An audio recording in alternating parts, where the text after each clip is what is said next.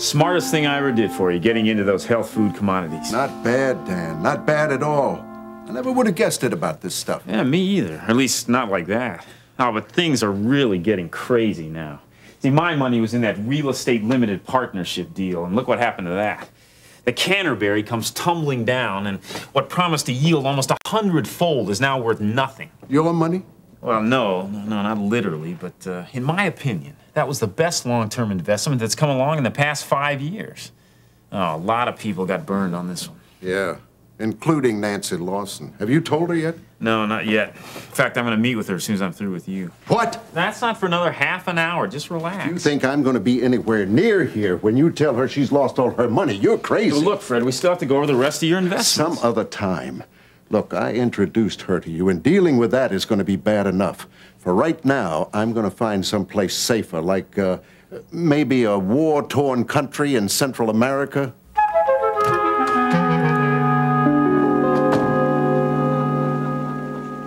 Missing something? Huh? Your knife, perhaps? If you look closely, you might just find it buried between my shoulder blades. What are you talking about? Oh, knock it off, sweetheart. You know very well what I'm talking about. You're the one that went to Brubaker accusing me of forging a soil analysis report, right?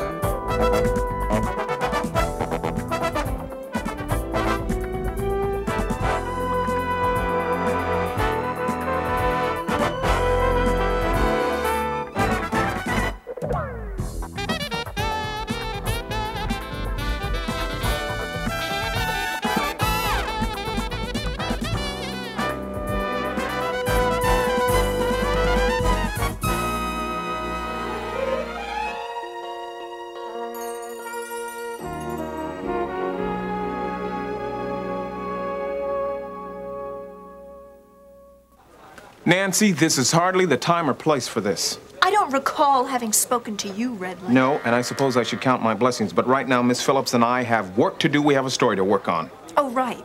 I guess two are better than one when it comes to lies. You sound as if you're speaking from experience, Miss Lawson. You little snip. I ought to just give you... You ought to leave, Nancy. That's what you ought to do right now. No, as improbable as it may be, I'd like to see if she has anything worthwhile to say. It was you that went to Brubaker with those accusations, wasn't it? Maybe. But tell me, Miss Lawson, what do you think I went to him with? Oh, you know very well what it... You'd like that, wouldn't you? You just want to trick me into saying something. Well, guess what? I'm not biting. Interesting slip, though. Oh, you don't know what I was going to say. Oh, I don't know about that. All right. Let's just pretend that there was something, that there is something that could prove your point. Oh, boy, I don't know if I can stretch my imagination this far. There's no way you could get anything legally anyway. If that were true, you could always press charges. If you did that, though, you'd end up in the same place as your partner, jail. I'll tell you what, Nancy. I'll come clean if you will. Why, you cheap, exploiting Let's little, just finish the story. little nerd. You know that? Because of you not minding your own business, I'm the one that gets to look like a criminal, eh? Come on, Nancy. You should be used to that by now. You stay out of this. This has nothing to do with you. You had no right to implicate me like this. I mean, this was all Vicky. You have just humiliated me into people not thinking that I'm trustworthy. Jean, would you please call security? Gladly. You are not going to get me thrown out of here because I am not finished. I got more than I have to say. Where is she? Listen, lady. Security, this is Gene Redland, the city desk. Would you please send someone up here right away and give us a little assistance? Russ, shh, the doctor said to be quiet as possible. Marianne, please. I have to. It's important. Russ, listen. Marianne, please. The other day, at Saddleback, when I was shot, what happened? Well, Ben and I both were there, and we were outside when we heard the gunshots. And then that man ran outside, and after he left, we went in. I don't know what would have happened if we hadn't been there. It was an ambulance. Yeah, I called for one. It seemed to take forever to get there. There's two attendants. It was a man and a woman. He was older. He had brown hair. She was blonde. She was thin. You were there. So was Ben. And there was a driver. Right. How did you know? I mean, you were almost gone. Marianne, something happened in the ambulance. Russ, you were dead. Ben said you were. Yeah. They stopped working on me. You were crying. I was still me, but it was different. It was like I was apart from everything.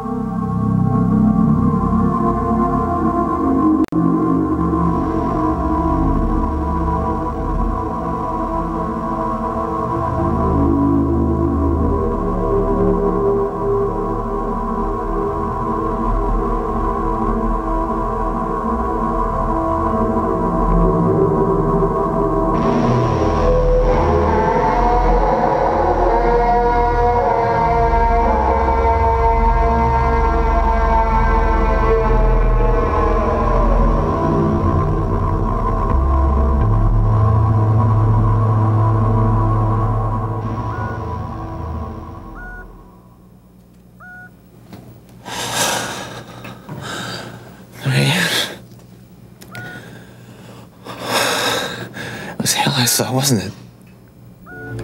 Wasn't it? And not only that, but I think you pulled off this whole little caper so you could get a little free publicity for yourself. Nancy, I wasn't kidding when I said security was on its way up here. Will you just get lost, Redlin? I'm almost done anyway. Now, let me just warn you here, sweetheart. How do you spell hosiery? I mean, like in stockings. Listen, this is serious. If you so much as mention my name in another one of your crummy little articles, I'll slap you with a lawsuit so fast that the only thing you're going to need to know how to spell is unemployment. Stage manager's here, Nancy, to pull the curtain down on you. You know, I can do it, too. I'm a wealthy woman now. Well, I'm all through. I'm sorry, we won't be needing your services here. Let me just give you one warning, though. Lay off or pay the consequences. And by the way, I think you're all a bunch of parasites. You know that? I can't think of a more disgusting way of earning a living.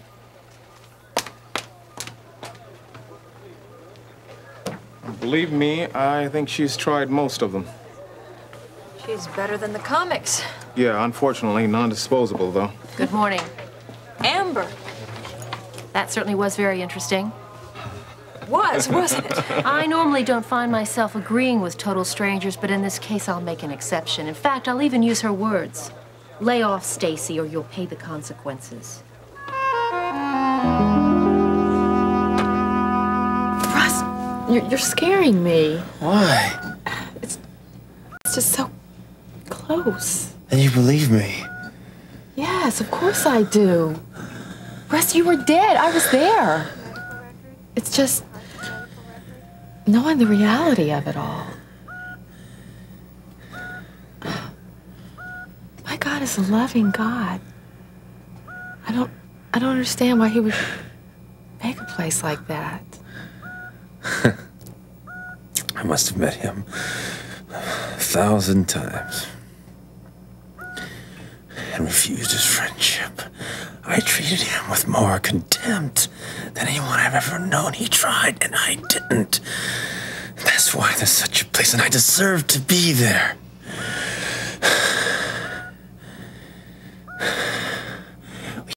You've always said that there's a hell. Yeah, I mean, you're not really surprised, are you? What about now, Russ? What are you going to do? He's offering you more than just the hand of friendship.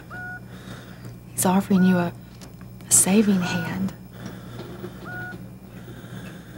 I don't know. Help me understand.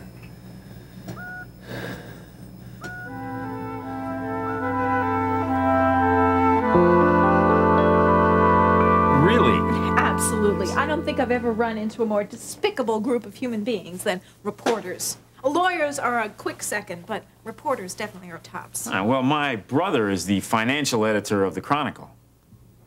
Oh, really? How interesting. And my sister's a lawyer.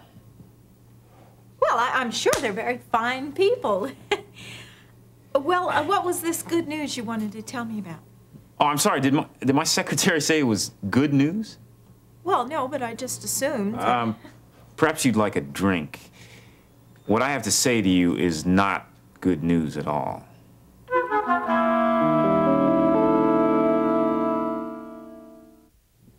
What do you mean it's not good news? Remember when I invested your money, I explained certain risks. But you also said that you had some inside information that was going to make my money quadruple. And you came close to doing that. It was progressing exactly as I'd anticipated. That's why I kept you posted nearly every day. Well, what is the bad news? Maybe my $25,000 investment is not turning a profit as quickly as it should? Miss Lawson, your $25,000 investment isn't turning any profit. It's lost. All of it. Lost? Now, let me explain this to you. As I tried to tell you before, with any kind of investment, there are risks involved. Risks? You've lost my $25,000 investment and you call that risk? That's theft. That's fraud. All right, just hold on here a minute. Now, I explained to you very carefully the pitfalls involved in a venture of this kind. You said this was the closest thing to a sure bet there was. The closest, yes, but I didn't say it was. I would never say anything like that. Yeah, but you made it sound like that. Then you didn't listen very carefully. No, I always listen very carefully when it comes to money. You lied to me. I did not. Now, listen, I am just as shocked about this as you are.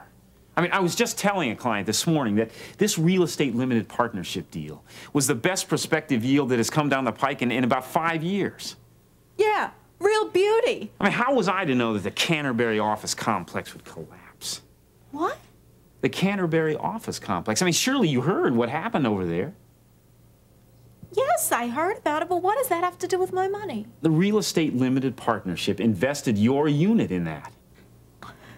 You're kidding me. Do you think I would joke about something like this? No, you wouldn't, would you? It was written very plainly on your unit of investment. I never read that. That wasn't written there. Oh, no. No, you're not going to call me a liar on this one. Audrey, would you please bring in Nancy Lawson's file? What? Oh, so it is. Thank you, thank you. Now, look. There. I tried to go over that with you, but you insisted that it wasn't necessary. Because that old lounge lizard, Fred, told me. Look, don't worry. Your first loss is always the toughest one. I mean, even Fred would tell you that. As a matter of fact, he was in here this morning. Listen, there's got to be some way we can change this. Maybe we could put my name on something else. You know, it'd be our little secret. I'm afraid that would be against the law, Miss Lawson. Well, so? I think I've had about enough of this conversation as I... No, please, look it. I'm sorry. That was all I had in the whole world. All? Yes, that's what I just said. It was everything. Even so, you were the investor who lost the least. One partner lost $300,000. Well, what am I supposed to do? Get all choked up about that? Look, I couldn't care less about anyone else. All I care about is myself. And, you know, I've just lost everything that I ever had. I'm afraid, Miss Lawson, that your only option is to take Prescott Development to court. But seeing as how they'll probably declare bankruptcy, that would be relatively pointless. If you got 2,000 or 3,000 of the original 25 back, you'd be doing well. And your lawyer's fees will be more than that. I'm afraid your money is gone. But don't you see there's got to be something I could do? That was everything. I'm bankrupt now. I'm sorry. Now, you know, Prescott Development is charging that there was forgery involved in the paperwork that gave them the go-ahead to build. Now, if that does turn out to be true, you could sue the people involved. You don't know how this little goodbye is tearing me up. Me too, sweetheart. Why don't you change your mind? Come with me. Sorry. No, you know, you could do that. No way. Look, I know I've been really rough on you. I've slapped you around a little bit, but it wouldn't be the same. It'd change. No, it wouldn't. Look, I've gotten you the money you needed. Now it's over, okay? It's too bad, honey. It's too bad. That little book of yours is a real gold mine. Yeah, well, not anymore. Thanks to you, half the Johns in there won't speak to me anymore. Well, half a gold mine's better than nothing, isn't it? Tell me about it. Where are you going from here? I don't know. Why do you want to know? So if I get a letter with that postmark, I'll know to throw it in the trash. You know what? I always want to know why I couldn't get abroad. He didn't have such a big, fat mouth. Oh, I'm sure you bring out the best in all the women you know. I do. You do know that. Knock it you, off. honey? Yeah, I thought I might go out west, you know? Las Vegas, Reno. I gotta take care of something else first. One more little thing. I'm gonna pay old Russ Weaver a little visit in the hospital. For the last time.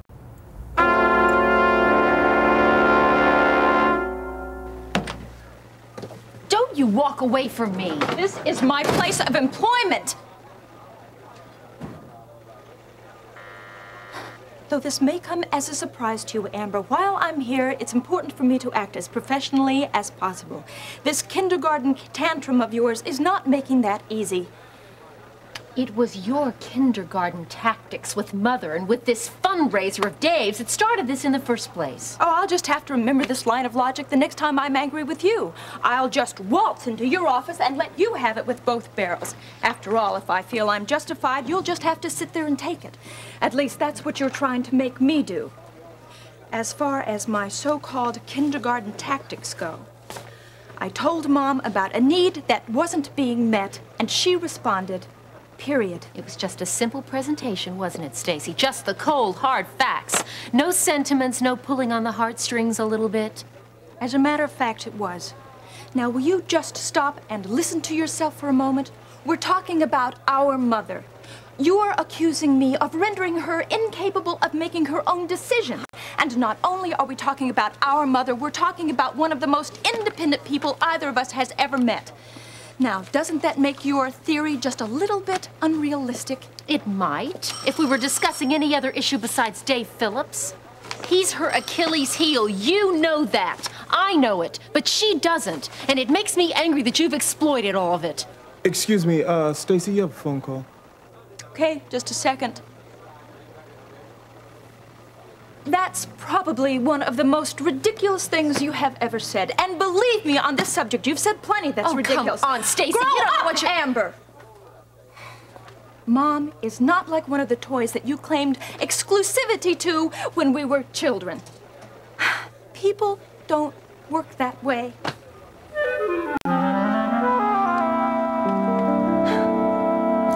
I'll take care of him in no time.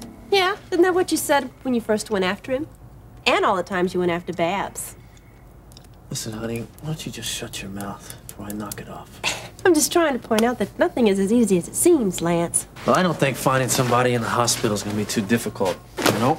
Maybe, but I think you're forgetting two little details, like getting in and getting out. Minor details. Oh, really? And what about the cops that'll probably be there? And the security guards, are they minor details, too? What makes you think the cops are going to be there? Just the fact that they know it was a murder attempt that put Weaver in there to begin with. You've been watching too many cop shows, honey. It don't happen like that in real life. As for the security guard, that's nothing. I already know how they work. No problem. And I suppose none of the doctors or nurses are going to recognize you either. What's going on here, Ramona? Why do you care? Hey, I don't think you can pull it off.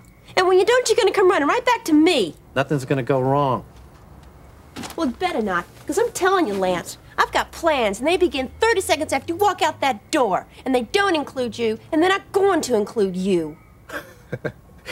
I'm crushed, Ramona. I'm very crushed. I thought you liked me. I'm serious, Lance. Our partnership is over. No way you're coming running back to me again. Well, that's all right. Because I've already used up all it's worth. And what's that supposed to mean? Just look at yourself. You tell me. Don't blame it on me, honey. You lost those Johns. That was your own fault. Your little traveling days around these circles are over. Men don't like women that are shop worn.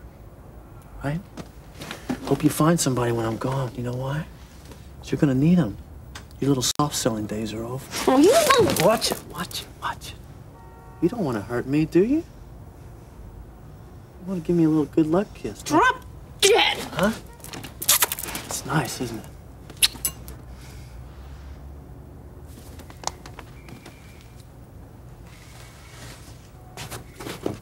Oh, by the way, Ramona, if I want to come back here, I will. There ain't nothing you can do about it. Bye-bye.